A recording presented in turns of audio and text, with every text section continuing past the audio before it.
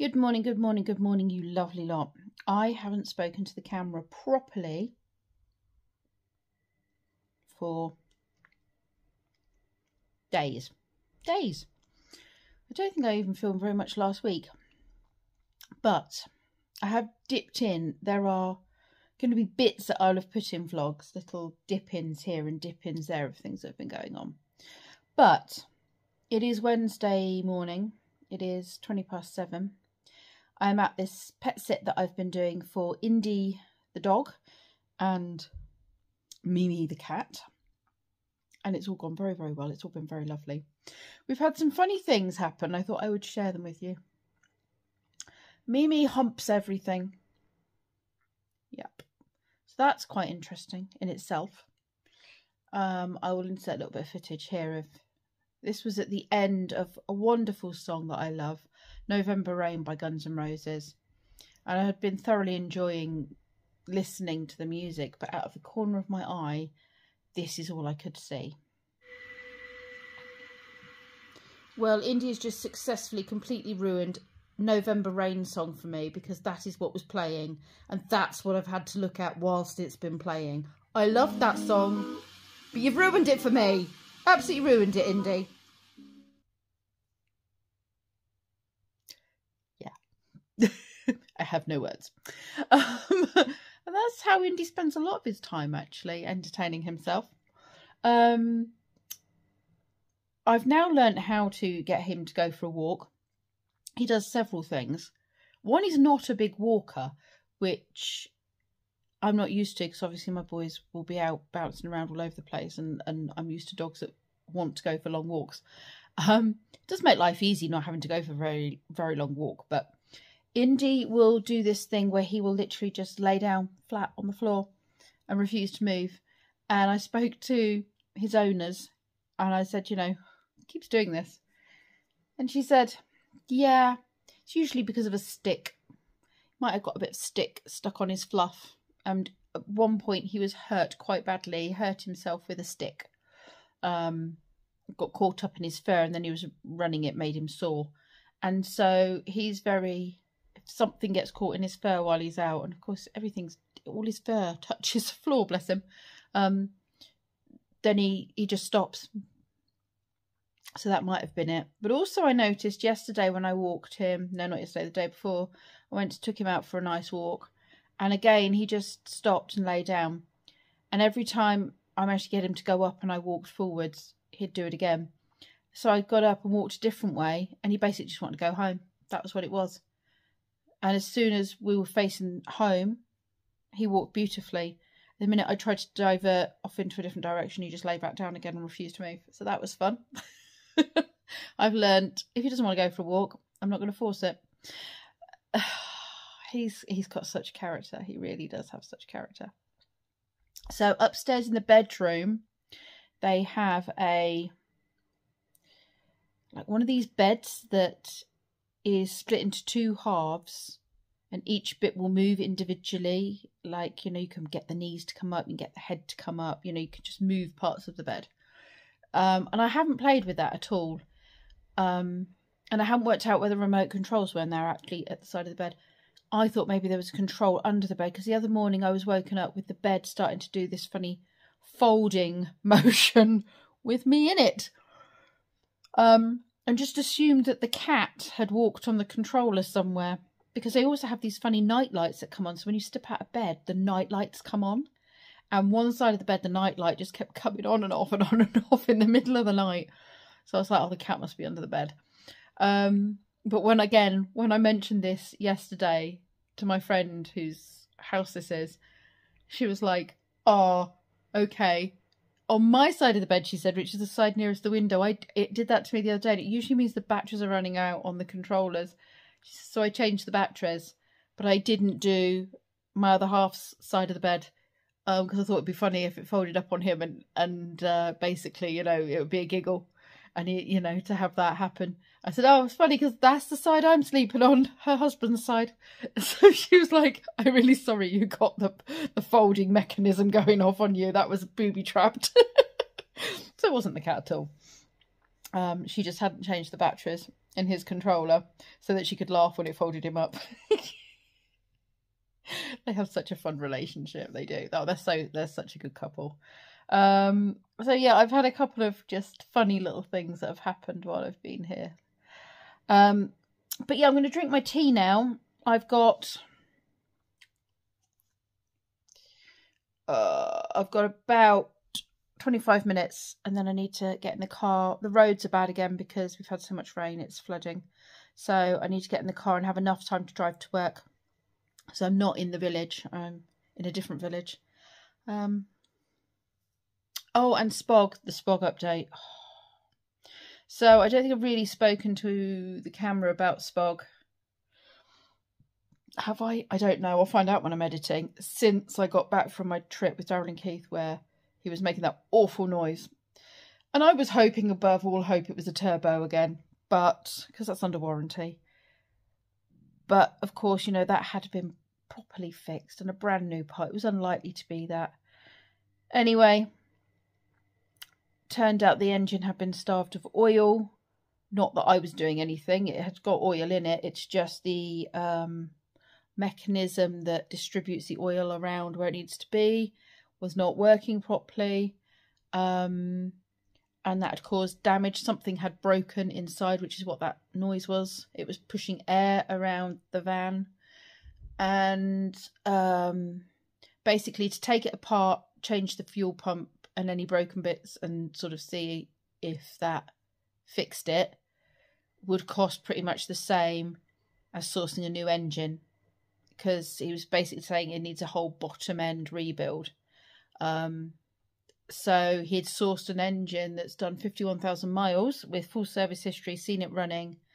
So that is less, that's 34 plus 1,000 miles less than Spog's actually done on the old engine. And less than I actually bought Spog on. I bought Spog on at 53,000 miles. So I've currently got an engine that's done 51,000 miles. Yeah. That was, so he sourced that. And then, of course, put all the new parts that I'd had put on Spog originally, like the turbo, injectors, various other things, steering pump, stuff like that, all onto this engine. I've now got a box of spare parts of things I've salvaged from the other engine in case we have this issue, you know, any more issues, which I really, really hope we haven't. And they've basically given Spog a new engine. But with the labour, you know, the hours of work that's cost, a new cam belt kit, because obviously if I'm having the engine taken apart, you put the cam belt in, don't you? New cam belt. And everything else, that's cost me just shy of £2,000. He just eats. I've got nothing left. I'd saved up money, hoping that it wouldn't go on the van, and hoping that I could spend it on getting some electrics put in the conservatory, Christmas presents, paying my tax bill in January, maybe even something towards some carpets for the stairs because it's all rotten and ripping and needs replacing. And sadly, Spog's just completely absorbed the entire and some savings that I had. There we go. But I drove Spog yesterday and my good Lord, the engine is so smooth. It sounds great and it doesn't chug at all. When you first start it, Spog had that kind of like diesely, I don't want to be, you know, a bit sluggish. I don't want to be going anywhere. This engine, just fired it up. Smooth straight away, every single junction, no issue, just smooth, so smooth. So hopefully this will keep me going for many years to come. Right, I am going to drink my tea now that I've done a catch up. This very wordy 10-minute start to video. That's half a video, that is. So I'm not sure what more you will see on this video, but I just thought it was about time we had a catch up. How are you anyway? How are you? I haven't asked you that. How are you doing? Everyone good? Everyone healthy? Those of you that are in America dealing with this huge, great big Cat 5 hurricane or whatever it is, how are you guys doing? You all right? Stayed safe? How was your home? Hopefully in one piece. Some big stuff going on out there. Hi. You coming out for some breakfast? Maybe. It's not quite morning anymore. It's actually afternoon. And it's Thursday. It's a bit windy, as you can hear. Trying to get Autumn's attention.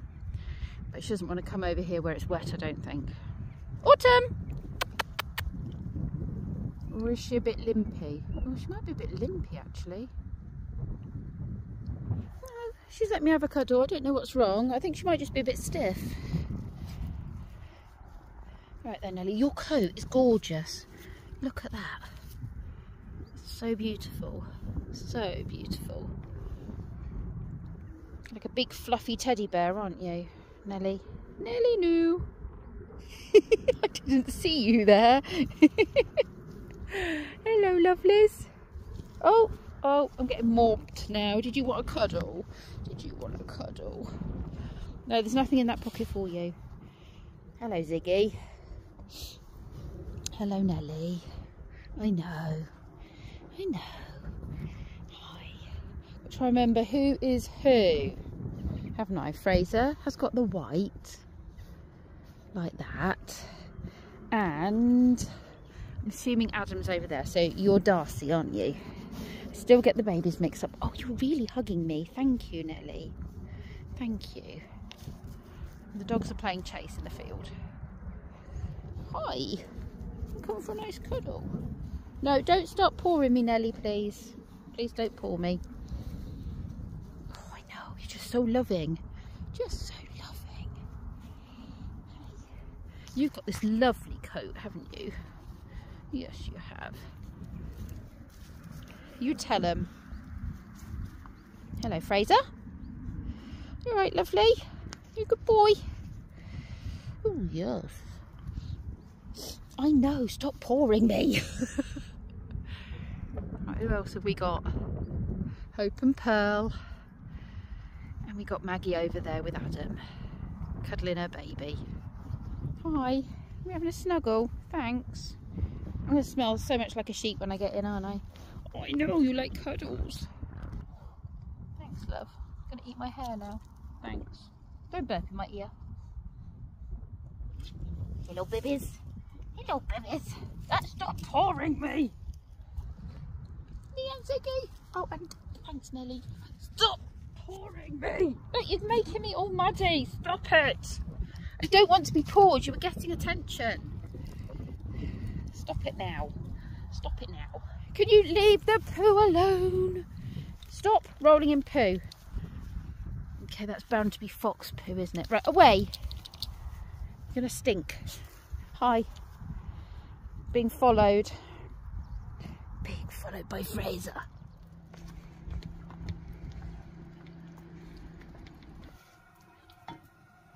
I'm currently heating up a Spanish butter bean stew for my lunch.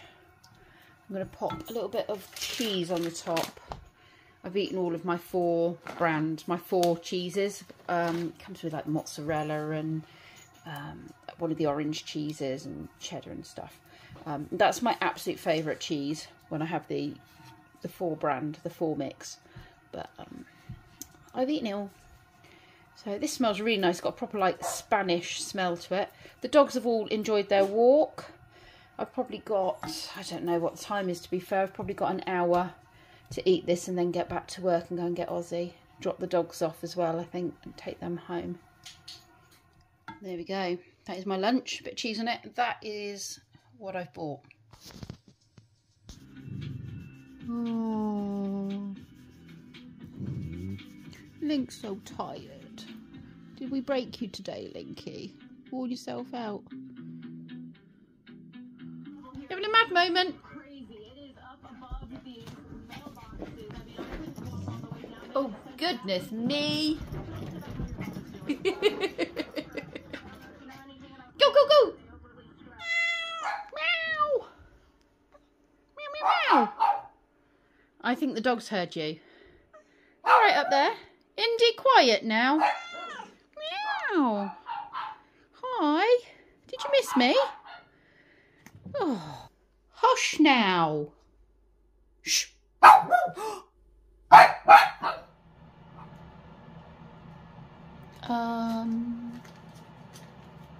Do you do this while I'm at work?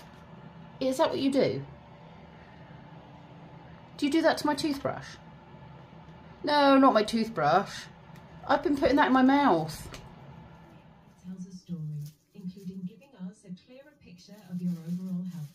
At Dick's Opticians, our eye tests and advanced OCT eye scans suggest Roxy. Visit Roxy.tv. That's Roxy.tv.